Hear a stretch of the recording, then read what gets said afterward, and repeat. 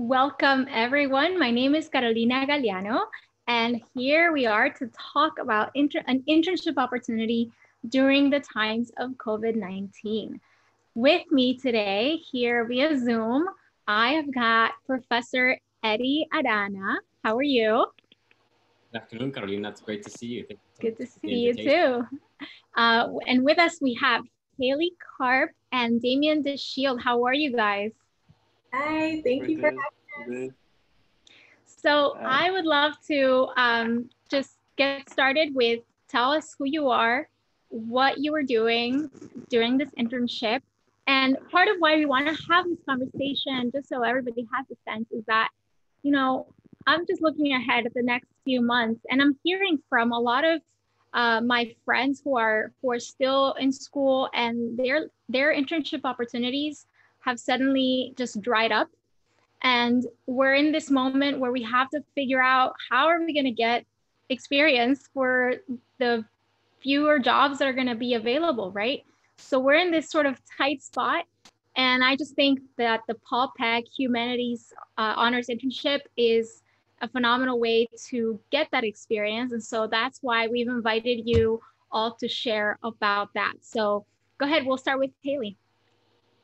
So hi, everyone. My name is Haley Karp. I am a second-year student at Montgomery College, currently studying aerospace engineering. I know that might be slightly hesitant for a second because an engineer with a humanities internship, but honestly, this transpired to be one of the best possibilities and opportunities I could have ever had this past semester. I met so many new mentors for me and so many great new core friends of us, and we all got to work together and accomplish this internship together and give great presentations at the end of it. And it was really an opportunity of a lifetime. Great. Damien. Hi, so my name is Damien DeShield, and I recently graduated from MC with an associate in international studies. I'm planning to transfer to Swarthmore, where I'll be doing political science and anthropology. I basically heard about this internship at a Renaissance Scholars event. There, I was basically encouraged to take on as much opportunities in the honors program as possible. And I already wanted to do an internship before I leave MC, and I was always interested in working in government. So the Library of Congress internship was a great and an exciting opportunity for me.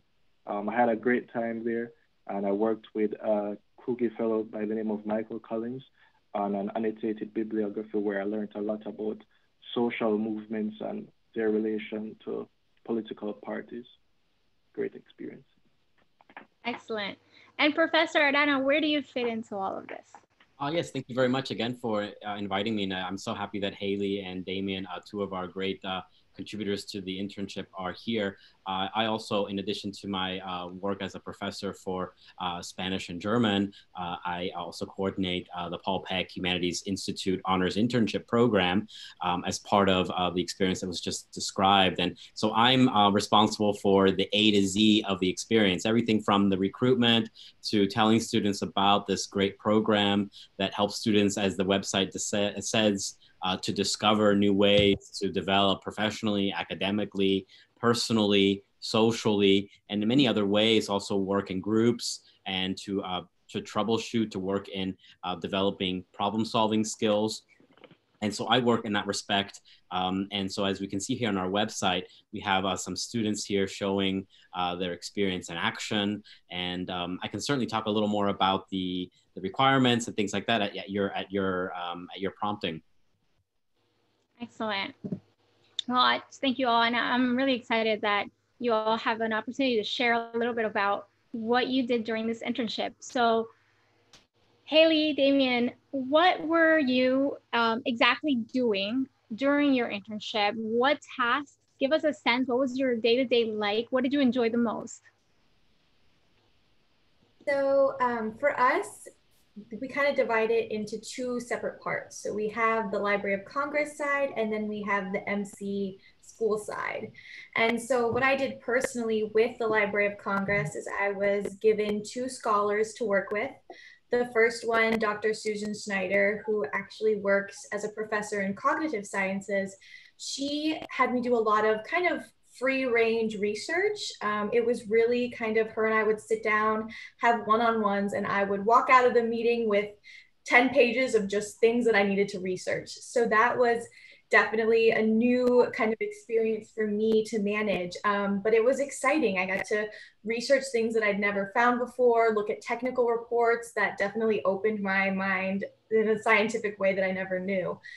So that was really exciting for me. And then my second scholar I worked with the Congress was a graduate student, and I got to help her with her dissertation work on extraterrestrial life forms. So yeah, basically talking about aliens, and if aliens are out there, which she totally believes, and it's exceptional the work she has, how are we going to communicate with these aliens? And so that was fascinating work, learning about how we can use communication skills we have and transform it to radio signals outside of Earth. So definitely two very unique kind of scientific fields that I got to work with. And then for the final, the MC academic side, I got to work with a great professor, Dr. Takahara, and she was my guidance throughout the whole thing. She helped me with the coursework that was required of us as students of MC, and she helped me kind of take the information I was learning and collect it into very thorough thoughts and create a research paper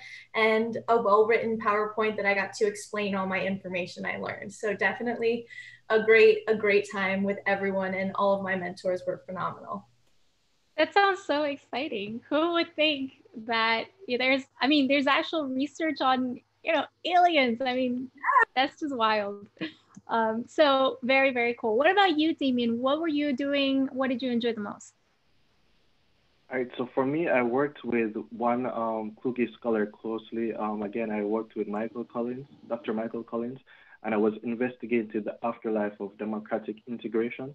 So basically, we were exploring minority and stigmatized groups, looking at different social movements and their formation of political parties. We're basically trying to see if their participation in that political party allowed them to reach their aims of the social movement. So we also looked at different inequalities that compound within society. We also looked, it was an interdisciplinary focus, so I looked at political science, anthropology, history, sociology, different disciplines. The main themes were democracy representation, as well as the minority stigmatized groups. And I basically enjoyed reading of the articles. It really allowed me to learn a lot more, and it was interesting to me overall. So the main thing I would say, the readings were very interesting to me. Like, I learned a lot. For my research paper for the course itself, I worked on a topic related to structural racism in the US, and looked at different levels of social inequality, and I used Black political thought to investigate it and put forward possible solutions, which is very relevant to what's happening in the US right now. So I'm glad I got to do that. Certainly. Now, Professor, is this internship for those that are just interested in research and the humanities? How or who can apply? Tell me a little bit about who should apply. That's a great question. Yeah, certainly. So students of all fields are eligible to apply. So we encourage, as you just saw with Haley, students from the so-called STEM fields, science, technology, engineering, mathematics, right? And you see Damien working from the humanities, social sciences, sociology perspective, anthropology perspective. And so we definitely encourage students who are passionate about interdisciplinary connections between fields to apply. Students must be enrolled at MC currently to apply for the program. They need to have completed at least 15 credit hours of coursework at the college. Students need to be at least 16 years of age at the time of the internship start time. The GPA threshold is a 3.4. that's also to be an honors eligible students. And we often, not always, but we often recruit students from the honors programs, from the Renaissance Scholars programs particularly. And so it's a nice bridge for the students who've had that experience to put a little cherry on top and really go deeper with their experiences from English. And speaking of English, students need to have completed English 102 with at least a B. Definitely an A is always really good because you get to put all those writing skills to practice in this writing intensive experience. And students need to have been matriculated in a degree, meaning they need to have declared a major such that we want to make sure that students are on track to build that bridge to a transfer institution and really have a clear idea of their academic goals. The program is also geared towards students who are seeking out mentorship because, as I mentioned, as part of the orientation program and part of the application program, that in and of itself is a mentoring experience. From the moment they apply to the moment that they get accepted to the moment that students work with their individual faculty mentor at the college to the connections they make at the Library of Congress or the Smithsonian or any other approved institution. All of that is designed to help the student build a more robust experience.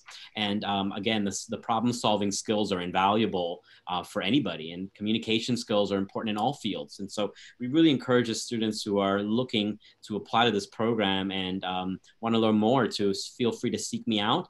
And also I invite them to connect to previous students, alumni of the experience to hear firsthand. And I also welcome you to visit the website. We have some really interesting resources for students.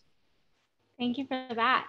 So I also, for anybody that's watching this live, I want to invite you to ask any questions you might have, either of the former interns who have this real fresh experience from the spring 2020. Both your internships went from just in-person internships to virtual, right? So let's talk a little bit about that. Tell me what that was like, and imagine maybe for a moment that I am a hiring manager that wants to consider you for a job. And one of my main concerns is, can this person work in this remote environment? So tell me what that was like, and what would you say to a hiring manager? So I think that the remote was a little bit difficult at first because obviously we weren't expecting it. We went from a job that was 2 to 3 days a week, 8 to 5 at least, to then putting ourselves in an entirely new atmosphere and being at home and the craziness of that in and of itself. So definitely the transition, I know for me personally, didn't happen in a snap of a fingers. I really had to kind of sit back and talk to my mentors and figure out, okay, let's assess what I can really do and what I can really complete in this new environment. And with that came a very important realization of communication. The communication skills that I learned from the remote experience was incredible. My mentors were always willing to work with me and to help me kind of guide myself to be successful. Because I was at first kind of like, oh my gosh, how am I even going to get this stuff done? All I want to do is sit in my sweatpants all day. So it's hard to initially kind of adapt, but I think it was an opportunity for everyone to kind of find what works for you if you need a full work schedule. And that's what I found worked for me. I kind of isolated myself, made a desk, and I put those hours into business when I need to work for school. So that was definitely a very important part of the remote transition. And I definitely invite people, if you are going to take this remote step for an internship, always be in contact. Take that initiative and be the person to first make that communication. You are the only person that can advocate for yourself and can really assess the quality and amount of work you are going to be able to complete. So definitely communication is my one total getaway from this whole thing. And I definitely want to recommend all future students, interns to definitely take that into account. That's great advice.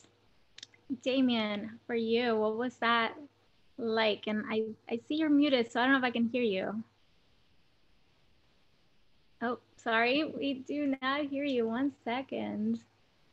Let's see. Oh, there you go. Can you hear me? Yep. Okay. All right. I was wondering if you could hear me well because I'm both on the call and okay. So I was able to. At first, the transition was very hard. You know, it was hard staying productive. It was hard to keep yourself motivated, but eventually, through trial and error, I was finally able to work it out. So what worked for me was basically finding out what works for me in terms of the best times for me to be productive. I had to be mindful of maintaining my mental health, so I had to take time to relax and de-stress as needed. I also learned about this technique called the Pomodoro technique in order to increase my productivity, and that I incorporated that into my activities. I was basically working on the annotated bibliography still, so there was not much difficulty in changing what I need to do. I was able to use online databases to complete my research. It was also important for me to plan and stay organized. I had more meetings with my faculty mentor, Professor Eddie Arana. I also had to communicate effectively, as Haley mentioned. So the main takeaways I would say from all these things I did was it's important to plan and stay organized, which is important to any organization. The need for effective communication. Again, the use of the Pomodoro technique was really helpful. I had to stay self-motivated and disciplined, and I was able to learn to negotiate and be a self-advocate, as what Haley mentioned. That's great. And you know, we got to capture one of the students who was working on a project for I think it's called the Freedom Village. I forget the exact name, but I think it would be awesome to hear about that student experience, because it gives you a picture of how you guys are collaborating with experts, with scholars, and just having that is a real unique opportunity for a community college student to have. You know, I was fortunate enough to also get to do research at a level where you're still considered a junior, right, in your university career. So it was awesome, and I got to do that kind of research and present it at a academic conference back when I was at MC a long time ago. But you guys are having similar opportunities, and we'll talk a little bit about that. But if we can, let's roll that video and that student's story. Now, what's Freedman's Village? It was a town made up of African-American slaves, freed slaves, that was where Arlington National Cemetery is today. Started by some of Robert E. Lee's freed slaves when he took over the Confederate Army, this town grew to as many as 3,300 people in the 40 years of its existence. And this town helps explain to us a little bit about what Reconstruction was like in the District of Columbia, Virginia, and Maryland. And it gives us a glimpse of what the lives of the newly freed slaves were like here in Washington, D.C. So I'm doing a lot of research on the lawsuits that helped kill the city, as well as the lives of the people who were there and what happened to them. I was looking more on the legal side of these cases, and particularly looking at the Supreme Court case where Lee and the United States, Lee sued the United States for the land. And I'm also looking at Sojourner Truth and the time she was assaulted at a streetcar, and she had a lawsuit and won, and helped to desegregate streetcars. Yeah. With Caleb's help, I'm able to get a fuller view of what happened to this unknown city that sits where America's most hallowed burial ground is today. This research will help us flesh out not only the lives of the newly freed slaves, but how the U.S. government and other political forces helped and shaped the lives of people after the Civil War. I think this project will be one of the first of its kind. While the city is known by historians, it's not known to the general public. And I see the project, along with Caleb's help, to be groundbreaking, and we'll be able to learn a lot more about what life was like for these newly freed slaves in Washington, D.C. when we get done. Wonderful to hear that. So what about you guys? Are you, did you get to do that research, and what came of it? Or what did you focus on? So my research actually specifically worked a lot on the possibilities of merging AI, so artificial intelligence, with human intelligence. And one of my favorite examples to bring up is mentioned in one of Dr. Schneider's books, and it's this idea of a mind design store. So in place of an Apple store, we have mind design, where you can walk in and say, hey, can I please have the T89 calculator mind chip? And instead, that calculator chip could be implemented into your brain, giving you massive amounts of speeds to be able to do calculations at the rate of a TI-89 calculator.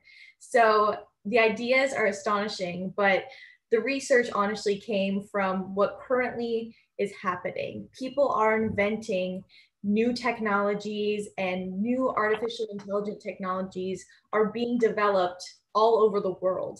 And there are no real regulations yet to kind of almost set a pathway for these new technologies, which was another aspect of my research with Dr. Schneider. And it was honestly, every aspect was fascinating.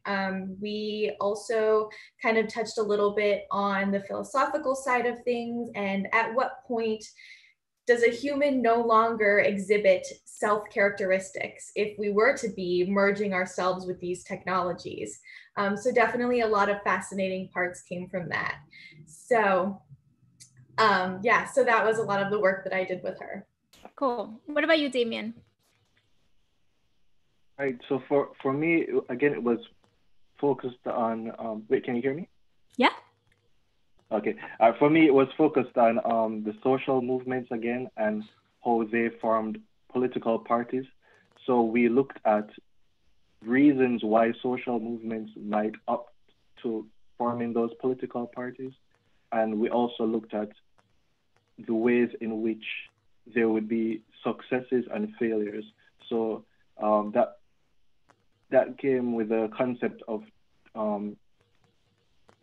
came with a party, it was called party formation.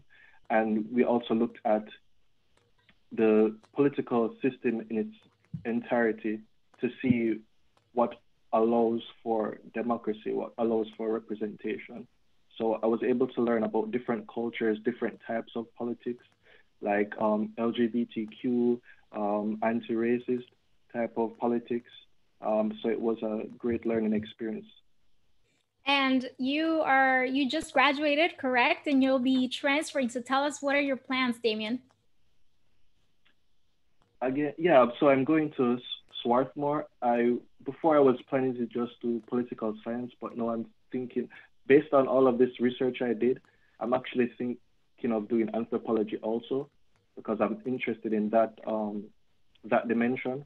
So again, I'm interested in continuing this type of research and looking at social movements and different ways in which we can create social change. That's awesome. Professor, in the short time we have left, when is it strategically good to apply? And Haley and Damien, if you guys have any tips for any students who are interested in applying in what I consider one of the few virtual or flexible internships currently available during the times of COVID. Yes, great. Thank you very much for that question. Certainly, it's really important for students to get clear about what their goals are with this internship, and so far as when they apply and when they subsequently perhaps are accepted. Oftentimes, our students have 2 semesters under their belt. So that means that 2 semesters at the college oftentimes give students that solid framework for building relationships with professors who can perhaps write letters of recommendation for them and speak specifically about their merits and their experiences and their strengths as potential interns. It also allows students to really get acclimated to the campus culture, perhaps when we are on campus, or get involved in the campus community or in the virtual college community, perhaps. And so perhaps be leaders in organizations, campus organizations, demonstrate their leadership in the classroom, and really build those, as I mentioned, those networks across the college, which are so vital in getting that practice, because internships are essentially professional academic preparation opportunities for the working professional student in the future. And so students, as part of this program, also engage in 240 hours of internship work. And so students, as Haley mentioned, when they are on site, oftentimes do 2 to 3 full days of work.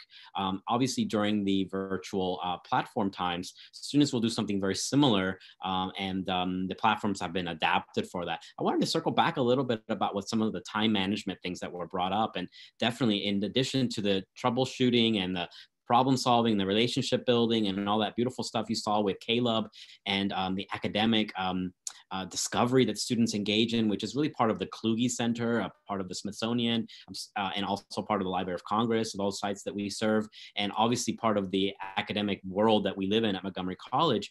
Students are called upon or challenged to devise their own independence in managing their time, and they're accountable. The college has one of their mottos is that they're accountable for the results. Students are called upon to model that behavior, and we process those different skills with them throughout the entire experience. And as coordinator throughout this past semester, we've worked closely with students to give them an opportunity to be in the driver's seat of owning their process, which is so important for building independence and building that sense of gratitude towards this program, which is a really good program.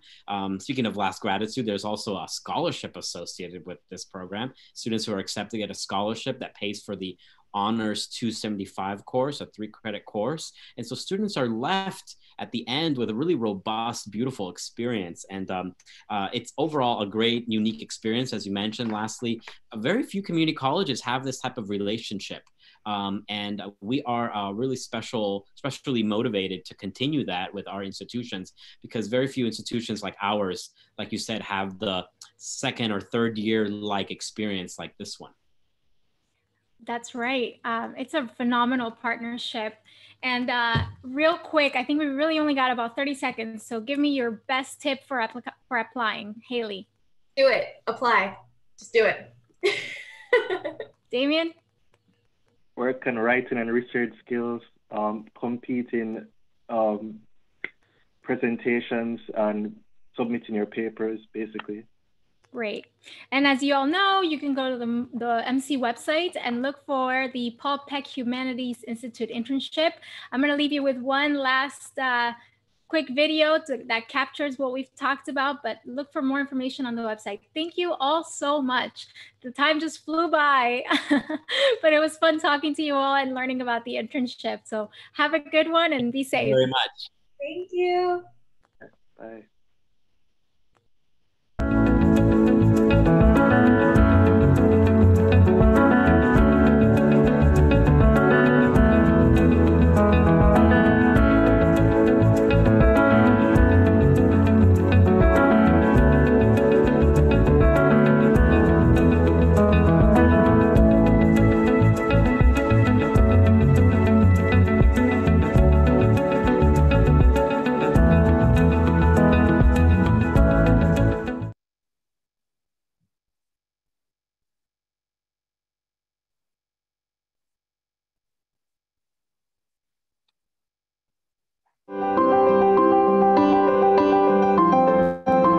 The Smithsonian Faculty Fellowship Program represents a rewarding academic professional development opportunity for faculty at Montgomery College.